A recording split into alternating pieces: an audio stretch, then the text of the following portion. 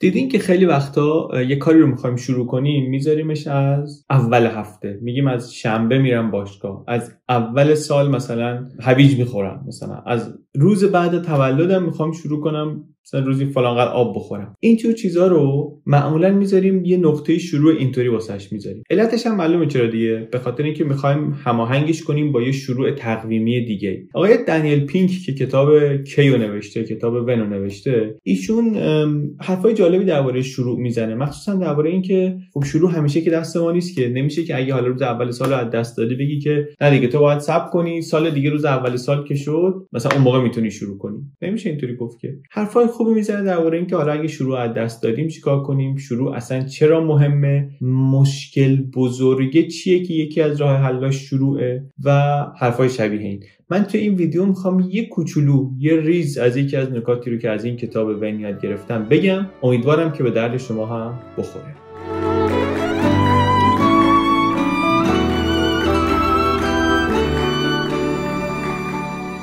حرف چیه؟ حرف اینه که یه سری از مشکلات مشکل چی هستن؟ what problem هستن اصطلاحاً. مثل چی مریضت کرده؟ ویروس مریضم کرده. لاستیک تو چی پنچر کرده؟ میخ تو جاده پنچر کرده. اینا رو یاد گرفتیم که چطوری بریم دنبال حل کردنشون. what problem رو خیلی سریع هم معمولاً میریم سراغش. مسئله چیه؟ میریم سراغ این که حلش کنیم. ولی بعضی از مشکلات هم when problem هستن، مشکل کی هستن. اینا رو چی کارشون میکنیم؟ اینا رو باهاشون بلد نیستیم چطوری کشتی بگیریم. خیلی کاری به کارشون نداریم. چون سخت‌تر هم هست واقعاً سر و کله زدن با اینا. مثلا یه مشکل کی، یه مشکل زمانی که خیلی وقت هم هست میدونیمش، کمابیش همه متوجهن یا تجربهش کردن یا مطالعات و شواهد رو دیدن که این مسئله مهمیه. اینه که نوجوان‌ها رو داریم صبح خیلی زود بیدار میکنیم برای مدرسه. بسیاری از اینا توی اون سن واقعا احتیاج دارن صبح مقدار بیشتر بخوابن. شب دیر داره خوابشون میبره. تغییرات بزرگی رو داره بدنشون و ذهنشون و زندگیشون تجربه میکنه. حالا ما داریم صبح بیدارشون میکنیم صبح خیلی زود و میگیم که توی این دوره مهم زندگیت باید بری مدرسه و یه چیزایی هم باید یاد بگیری. و بعدم خب مثلا بعضی وقتا تعجب میکنیم که چرا خوب یاد نمیگیرن. به خاطر اینکه اصلا یک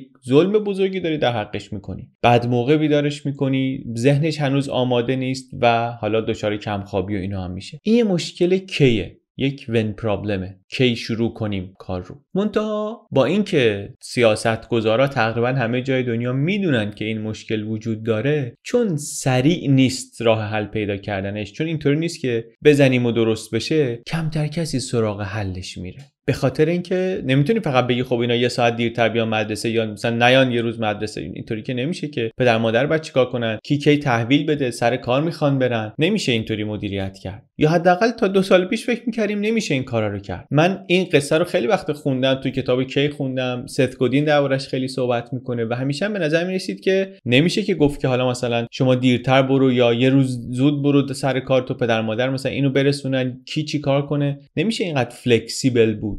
در حالی که ما الان توی این 1 سالی که حداقل خونه هستیم، داریم از خونه کار میکنیم، خیلی جاهای دنیا کارا فلکسیبل تر از اونی شده که 2 سال پیش حتی تصور میکردن. این داره بهمون نشون میده که این مسئله رو اگر مثل مسئله وات پرابلم باهاش برخورد کرده بودیم که واقعا پیش آمده، باید یه کاریش کرد، این یه مسئله، یه مشکلی باید حلش کرد، بالاخره همین کارا رو قبلا هم میشد کرد. اگه ما امروز انقدر فلکسیبل هستیم، پس میتونستیم همینقدر فلکسیبل باشیم 1.5 سال پیش هم. شاید یه مقدار فلکسیبیلیتی بیشتر در مدرسه یا فلکسیبیلیتی بیشتر در محل کار میتونست شروع کنه به حل کردن این مسئله. ولی اون مسئله کی، مسئله ون، از جنس مسائلیه که نمیریم سراغ حل کردنش، چون راه حلاش طولانیه، چون اصلا مسئله آرومیه، مسئله وقتگیریه، سلو اتفاق میفته. خود مسئله آروم تدریجی اتفاق میفته، اثرش یه جا نمیزنه بیرون، اثرش هم به تدریج اتفاق میفته. مطالعه باید بکنی، ریشه یابی کنی، مسئله رو ببینی کجا بوده، کی شده که اینطوری شده. و راه حلش هم ضربتی نیست، راه حلش هم بازی کار تدریجیه. خیلی وقتا اصلا راه حلش رسیدن بهش و پیاده کردنش به این عمر 4 ساله و 8 ساله سیاستگزارا و سیاستمدارا توی سیستم‌های دموکراتیک اصلا قد نمیده. برای همین حل کردنش معمولاً تو اولویت نیست. در حالی که مسئله خیلی جدیه. مسئله انقدر جدیه که خیلی‌ها به خاطرش ترک تحصیل میکنن. ممکنه یه نفر بگه 1 ساعت دیر شروع کردم واقعا تأثیری نداره، 1 ساعت واقعا مسئله اینا رو حل نمیکنه، در حالی که مطالعه ها نشون داده که اینطوریه. همین 1 ساعت دیر شروع کردن ممکنه یک گروهی رو بعدن از ترک تحصیل باز بداره. 1 ساعت به تأخیر انداختن شروع مدرسه، چون شروع مهمه.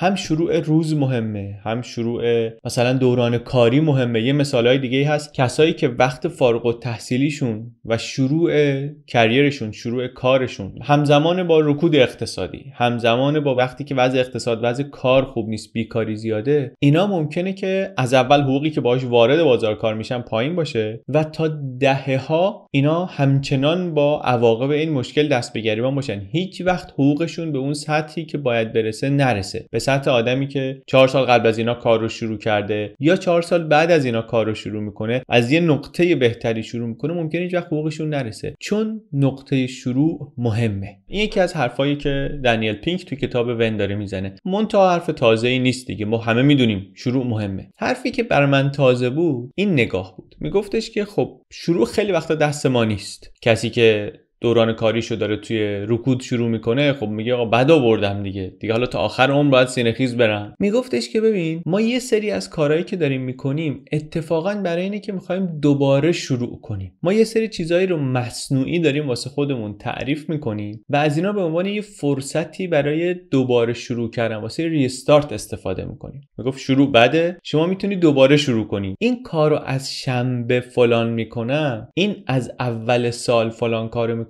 اینا همه اون شروع دوباره هاست. من شروع خوب از دست دادم، اشکال نداره، یه فرصت دیگه برای شروع هست. شنبه آینده، دوشنبه بعدی، اینا هم شروع دیگه، شروع هفته است. میتونم دوباره شروع کنم. میگه تقریبا همیشه میتونیم دوباره شروع کنیم. من خب این کار خیلی همون میکنیم ولی اینطوری بهش نگاه نکرده بودم. میگه میتونیم نقطه شروع واسه خودمون بسازیم. این اون کاریه که میکنیم وقتی که میگیم که از روز بعد تولدم میخوام فلان کارو بکنم. این همون چیزیه که باعث میشه که سرچای مربوط به کلمه دایت، رژیم غذایی، روز اول سال 80% بیشتر از روزهای دیگه است. روز اول هفته 15% بیشتر از روزهای وسط هفته است. باشگاه‌ها اول سال و اول هفته و اول ترم تحصیلی و اینا خیلی شلوغ‌ترن. انگاری همه دارن حساب سال قبل و دوره قبل و اینا رو میبندن، میگن حالا میخوایم از سر نو شروع کنیم. این یعنی اینکه آره شروع رو میدونیم مهمه و میدونیم هم که اگه شروع از دست دادیم چاره‌اش اینه که یه شروع دیگه پیدا کنیم. بعد این شروع دوباره، برنامه ریزی، یه خورده بلند مدت فکر کردن، خیلی هم همفاز با thinking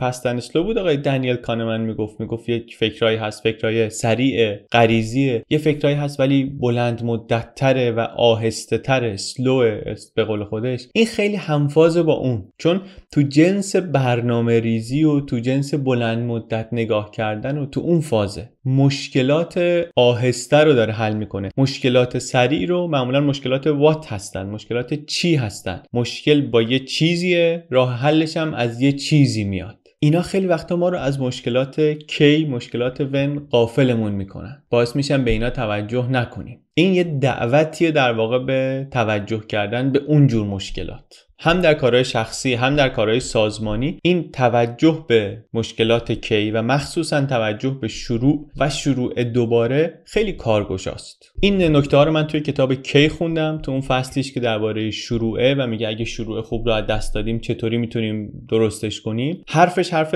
تازه‌ای خیلی نبود ولی به من یک چارچوبی داد که اینطوری فکر کنم به یه سری کارهایی که همین الان دارم انجام میدم و بعدم بدونم که یه سری مشکلات مشکل کی هستن، دنبال راه حلشون هم باید همونجا بگردم. من علی بندری هستم، این کانال یوتیوب بی پلاسه و یکی از کارهایی که اینجا میکنم اینه که کتابایی که میخونم یه نکته‌ای که یاد میگیرم کنجکاوم میکنه یا یه کنجکاویم رو جواب میده، میام برای شما هم تعریف میکنم. خیلی هم دوست دارم بدونم که شما توی این ویدیوها چیزایی برای یاد گرفتن و کنجکاوی پیدا میکنید یا نه. اگر میپسندید حتما لطفاً کامنت بذارید، بگید. روی اینکه از این به بعد این کانال رو چطوری برنامه‌ریزی کنیم خیلی تاثیر میگذاره.